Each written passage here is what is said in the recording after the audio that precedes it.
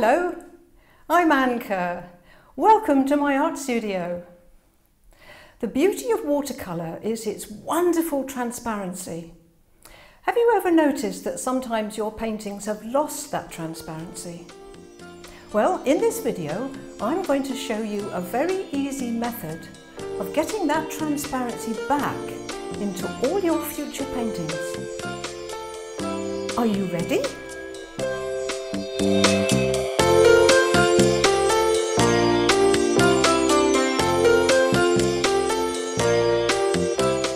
Watercolour has a real uniqueness about it, and it's the wonderful transparency.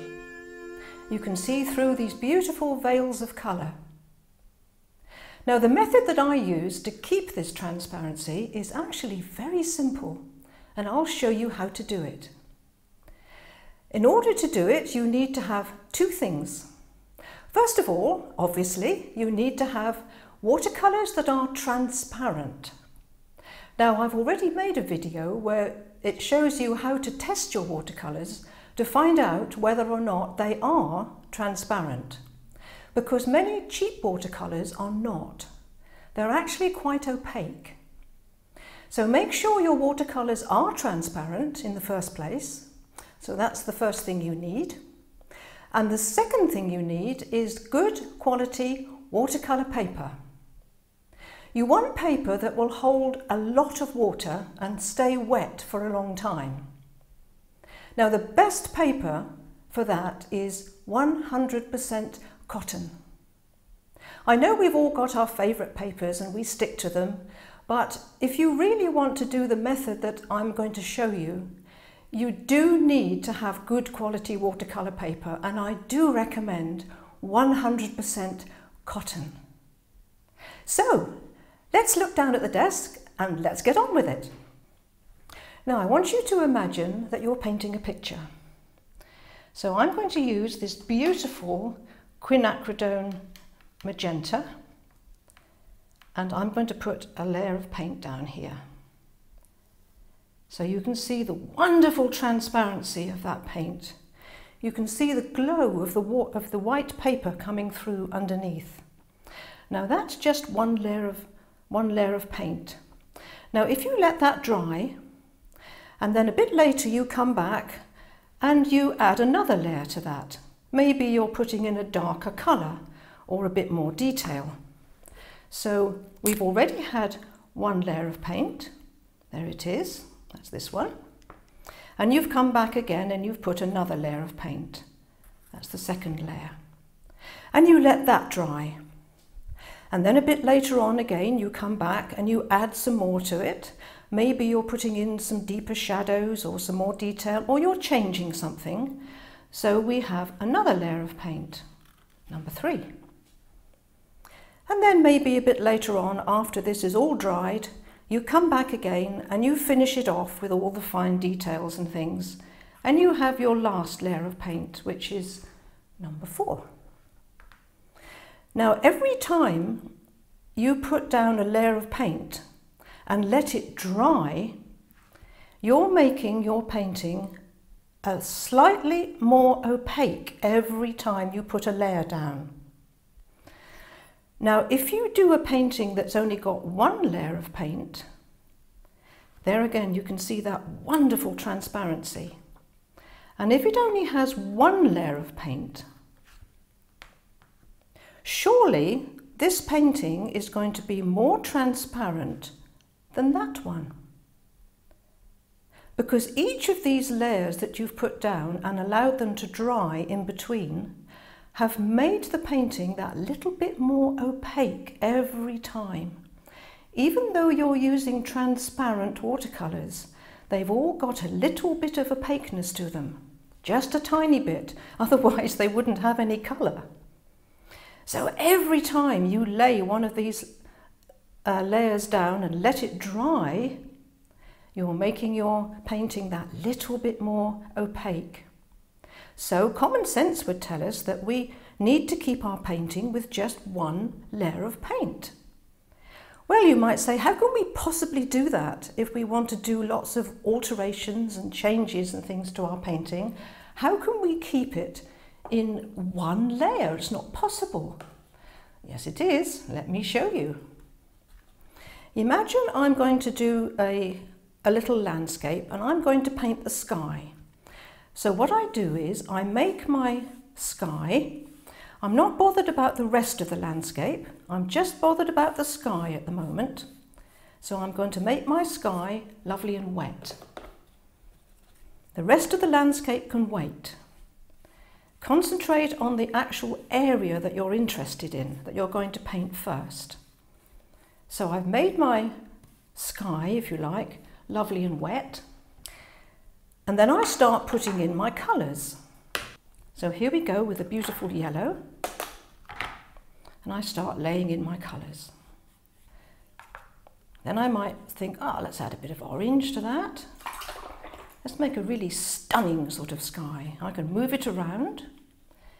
And I think, maybe that's not exactly what I want.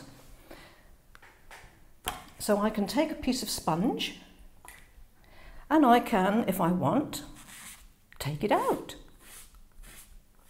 rub it out, blot it out, do what I like to it.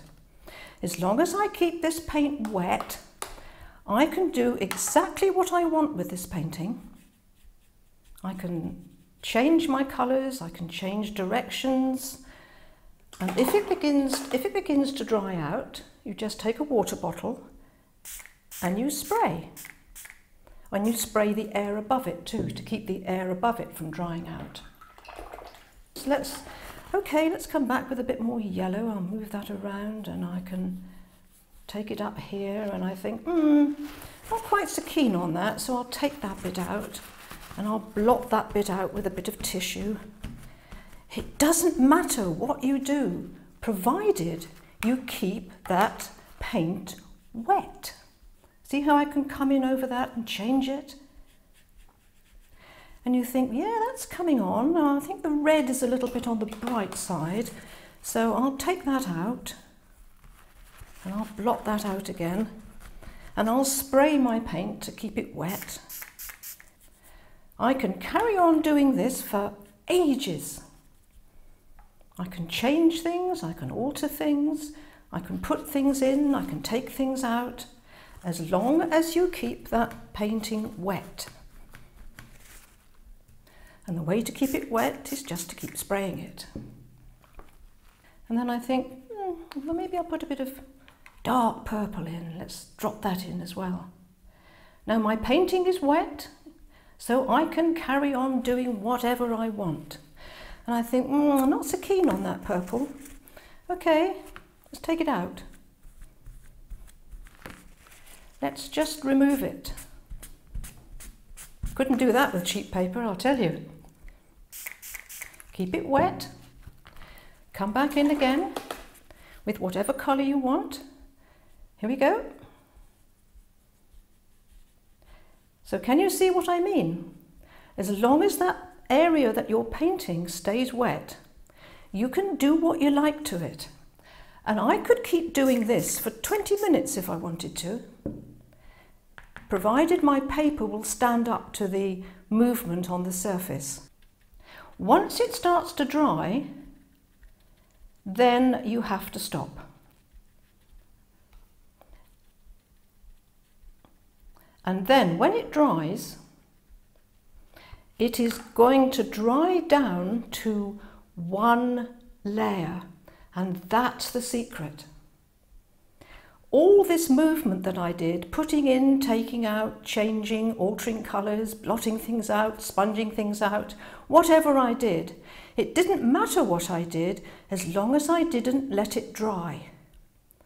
As soon as it dries, it all dries down to one level. And that's why this, when it's dry, will be transparent. Much more so than if I had built up layers like this. I used to paint like this all the time until I discovered this way of doing it. And that's how I can get these vibrant colours and this beautiful, beautiful transparency.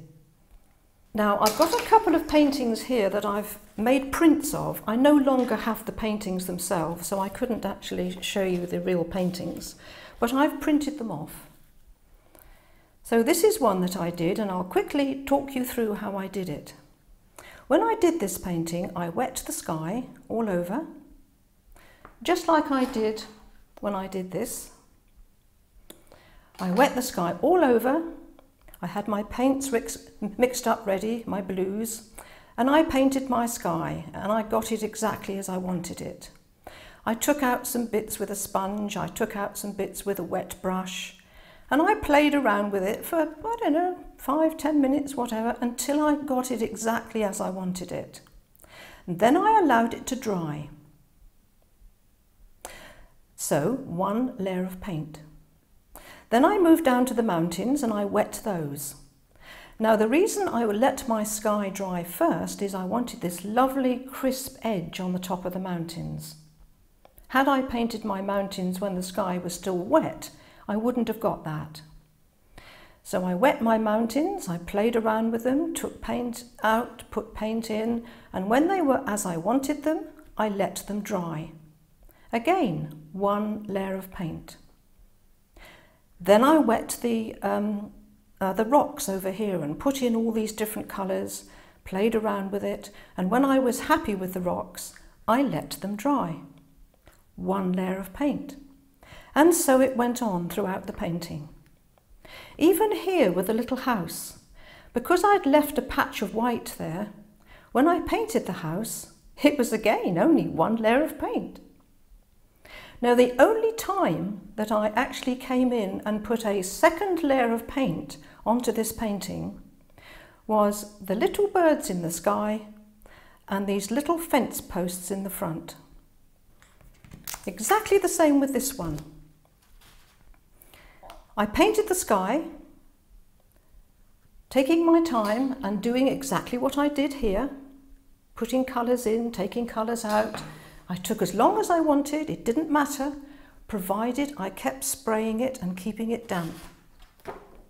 Then I let it dry. I did the same with the water. Let it dry. In the meantime, this area here had all been left as white paper, so that when that was dry, this was dry with one layer of paint.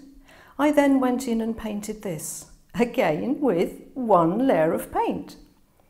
So the only time I came in with a second layer was when I did these little distant things in the background.